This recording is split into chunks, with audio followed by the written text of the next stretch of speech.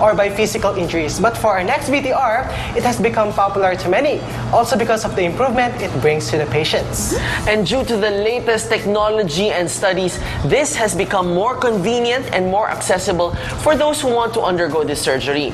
Oo nga, and I would like to share yung comment lang ni Dr. Lansangan. He told me that the patients now come to his office not telling him na, Doc, bahala na po kayo. Diba? I trust you. I trust you. Ngayon daw, they bring the iPad there and they show him the different angles kung ano yung gusto nilang dimensions for their new nose. So, nag-research na prior to consultation. Talaga namang New trend. sculpted ang gawa dyan. But Ready. I know you are all curious, so please, let's watch more of this. I'm very, very lucky na kasama ko ang napakagandang dermatologist po nila, si Dr. Lansangan. So, Doktora, before we go on, ano pong ibig sabihin ng Shimmian? Okay, Shimmian Manila, yung Shimmian, ang ibig sabihin niyan is eye, heart, and beauty. So, we make people beautiful here, but it comes from our heart. Okay. So, Doktora, ano po yung mga binibigay yung services to your clientele? The latest technology in lasers that will make you flawless, to have a beautiful skin, and para makita mo lahat yan, itutur kita, Cathy, sa aming center. Ayun. Okay, Cathy, ito ngayon yung latest mosaic fractional laser namin. We are very proud of this laser kasi any kind of scars, kaya niya nang tanggalin. Yung wrinkles, for those patients who don't like Botox, kaya niya. And after 2 to 3 days, flaking lang siya. But of course, syempre, kailangan we have to protect the skin from the sun. Kailangan nila mag-sunblock. Okay, Cathy, nandito naman tayo sa aming slimming treatments. We have the latest cavital lipomelt. This the non-surgical way of decreasing fat cells. Of course, syempre, we want to offer a comprehensive slimming program. After the fat lysis, we recommend our RF body contouring. This one naman, syempre kapag nawala yung fat natin, magsasag yung skin. So, we recommend this machine naman for tightening. Okay. This is not only good for the body parts, it's also good for the face. At saka yung mga televiewers natin na may mga double chin. So, it can also tighten the face and the neck. And then, laser po ba siya or? It's an RF technology. RF, okay. So this one has heat to tighten the skin. Ang pinaka-forte talaga ng Shimmian Manila is Gore-Tex Rhinoplasty. It's Dr. Levi and Dra, who is the pioneer in Gore-Tex nose lift. Ito na ngayon yung ino-offer natin to shy away from the complications of silicone nose lift kasi marami ng complications eh. So, of course, advancement of science, we want to introduce the safer way, worry-free, without rejection, the Gore-Tex nose lift. So, Cathy, ipapakilala kita kay Dr. Levi and Dra. Okay. Ayan!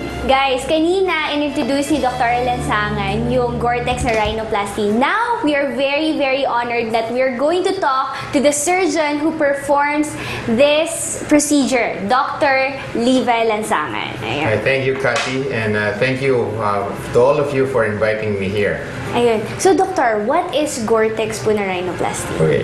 As we all know, rhinoplasty is one of the most common requested cosmetic procedures in our country.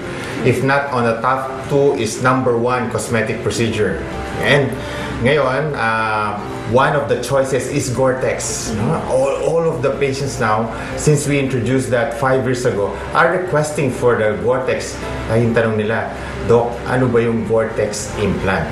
Okay? The classical rhinoplasty kasi uses silicone.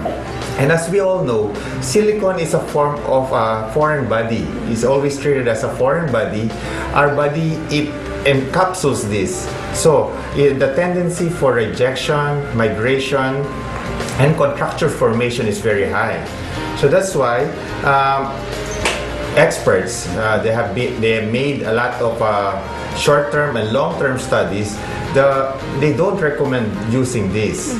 They recommend a form of a porous material, which is Gore-Tex. Okay, Gore-Tex was introduced initially for heart and pulmonary bypass operation, but due to its advantages, wherein our tissues grow into and around the implant, it has been approved for cosmetic purposes.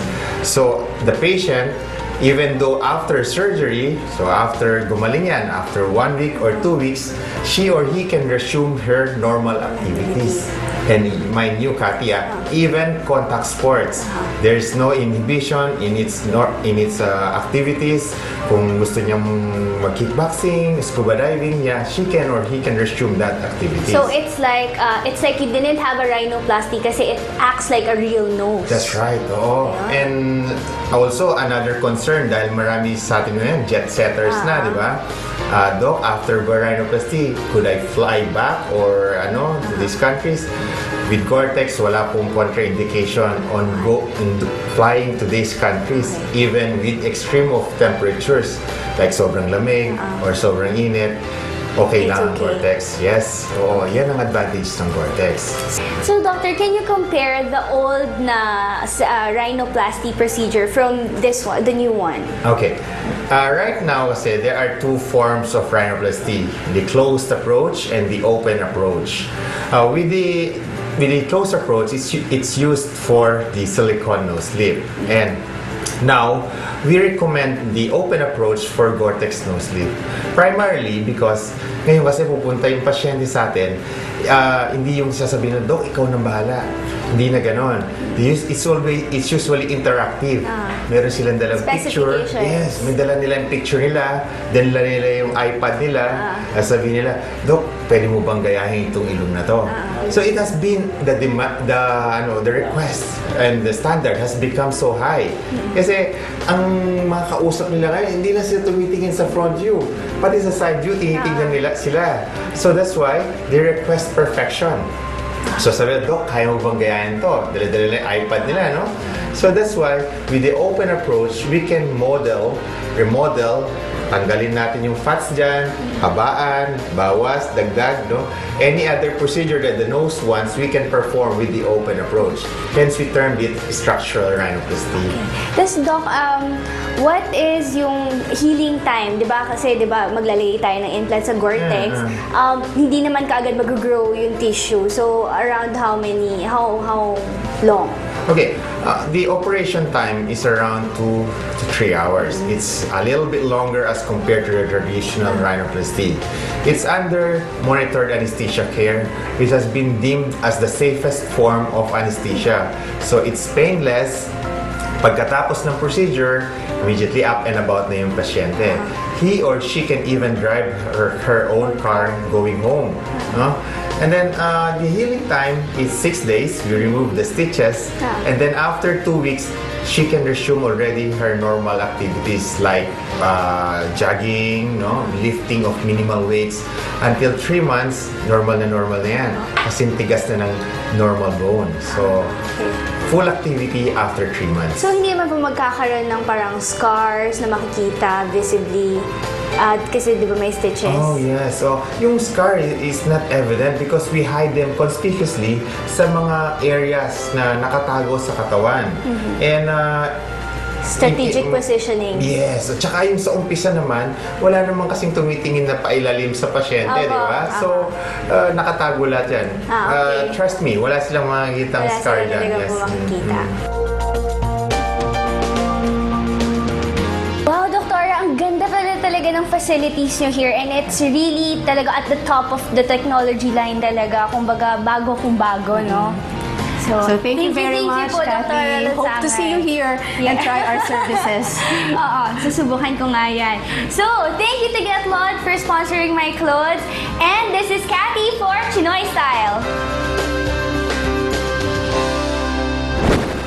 Mukhang padugo ng padugo at palalim ng palalim ang mga usapan. But don't change that channel because there's so much more to learn only here on Chinoy TV!